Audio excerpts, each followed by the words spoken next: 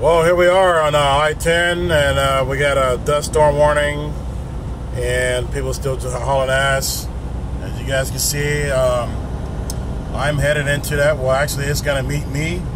I'm doing, what am I doing, like 45, 50 miles per hour, and this is what we're dealing with. Good thing that I'm heavy. Got cops out here patrolling, making sure that we're all obeying the law, speed limit and all that good stuff. Yeah, here we are. I'm getting ready to make contact with it right now. Smokey Bear is busy, and we're inside of it.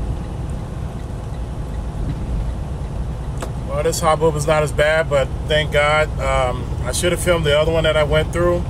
You guys would have been thinking we're in fog. But yeah. The wind wasn't that strong.